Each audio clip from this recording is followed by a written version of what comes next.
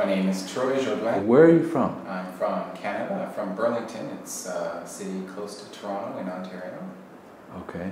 How long have you been teaching and living in Korea? I've been teaching and living in Korea for a little over 8 years now. And I've been teaching in many different cities over in Korea, in Gwangju, in Seoul, Suwon, and Cheonan. How long have you owned your own business? Alright, I've had this school for 3 years now, and beforehand I was working for about 5 years for other schools, teaching and managing, basically gathering skills needed to open up my own business. Right. What is the name of your school? Elite English Academy. Okay. And where are we? We're in Cheonan, in Korea. It's about an hour south of Seoul. Okay. How does your Hagwon compare to others? I'd like to think mine's the best, but honestly I feel that the reason why I opened a school in the first place was I was sick and tired of the Hagwons being a business and not a place for education. Yeah. So I opened up my school based on trying to get children to speak, read, and write in English as fluently as they can before they go on to middle school. So I'm dealing primarily with elementary school students. Some teachers have difficulties living abroad. How do you think they can avoid most of these problems? It depends on your personality and the attitude you have when you're coming abroad. If you're all gung-ho about your own country and we're number one, you're probably not going to make it too long living in another country. You really have to come with an open mind and just remember that you're a visitor in this country and they've been doing things their way for a long time and they're not about to change, even if you think your way is better. So it's the more adaptable you are, the better. So if you have a positive attitude towards things, it helps make things a little more smooth as well. How do you manage your students? Classroom management. Well, basically I tell teachers that they have to control the children, and if they do have any problems, I'm there and my partner is also there to support the teacher and make sure that problems are solved quickly. We inform the parents of any problems so that they know as well. And repeat problems are usually dealt with by having the child leave the classroom. Sometimes if a child is just not responding well, we just send them to another teacher's classroom, and they usually don't like that because they're in a setting with other students they don't know. It can be a little embarrassing, and they're not, they're in an English environment. Perhaps they might learn a little something, but they really don't want to be there. They'd rather be in their classroom. So we have different techniques, and it really all depends on the problem, or the student, or the teacher themselves. But in general, I don't have a lot of problems with my teachers and students. It's good. Do you have any sort of reward system, like stamps or stickers or toys or anything like that? I usually let individual teachers do what they feel is best. Okay. In my classes, the reward is being educated, so I don't give them anything.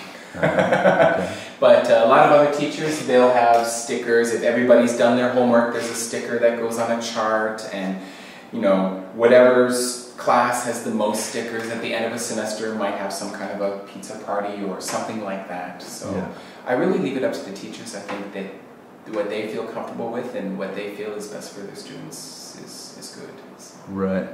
Are the students allowed to speak Korean in the school?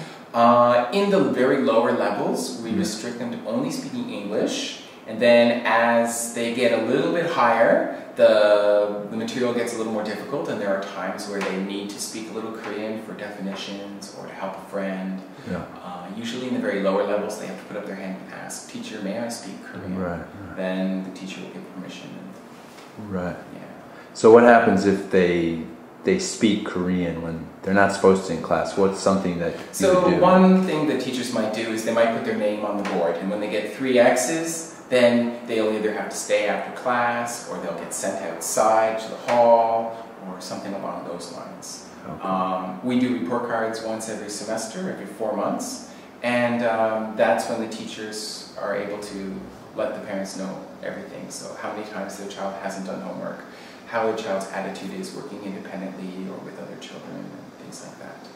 And I always like to keep the mothers, the parents involved, and if a child's not doing their homework, 3 times, then they get a phone call and the parents are notified, you know, your child hasn't been doing their homework. When a child hasn't done their homework in our school, the teacher automatically, they send them out of the room.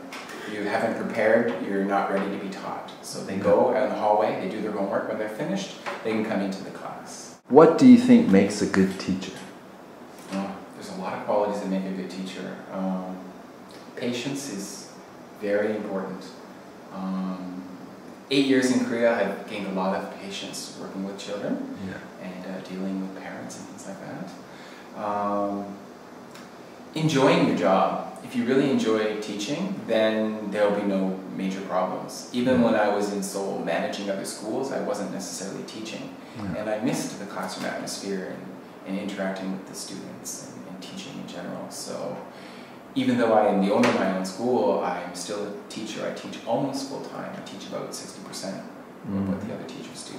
So I can understand what problems they have. I can understand the students better, and I know the students. So when a teacher comes to me complaining there's a problem with a certain student, I know before the teachers finish their sentence what the problem probably is with that child. How much money can a teacher save in a year? Well, it all depends. If you want to, live off of ramen every day. I'd say in general the teacher shouldn't have any problem saving $1,000 a month. At the end of a contract, you're also given severance pay in Korea, which is equal to 1 month's salary. So you should very comfortably be able to save $14,000. So you can save up to 20 if you're more diligent about what you spend and what you do. But I would say 12 to 14, no problem. So it's quite doable. Right. And what advice do you have for those who are interested in coming abroad to teach? I would say preparing as far as which school you want, what you want in a job. You should make a list for yourself of what you're looking for in a job and what you don't want. And especially if it's your first time, you have no idea even the differences between cities. So you have to really talk to the teachers that are currently working in that school. If an employer doesn't want you to talk to them, then completely disregard that employer right away. There's a reason why.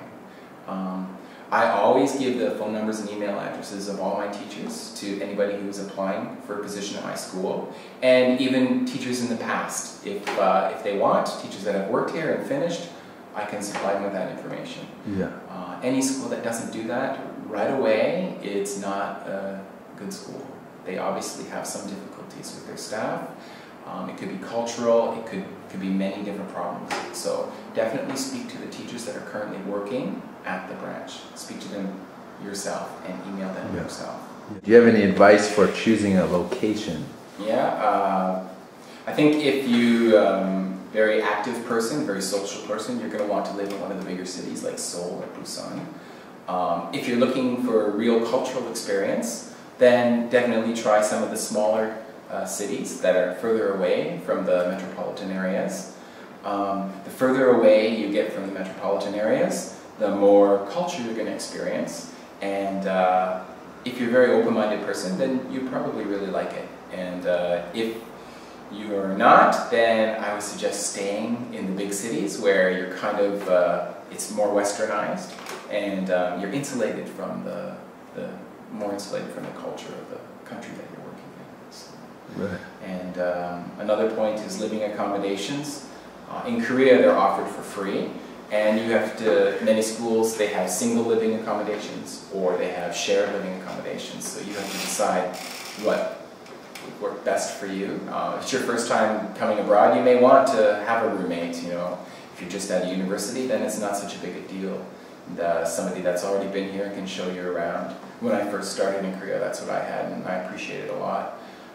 Then you go on from there, and you get your own place later on in another contract, and you live a little bit more independently. So there's good sides to both.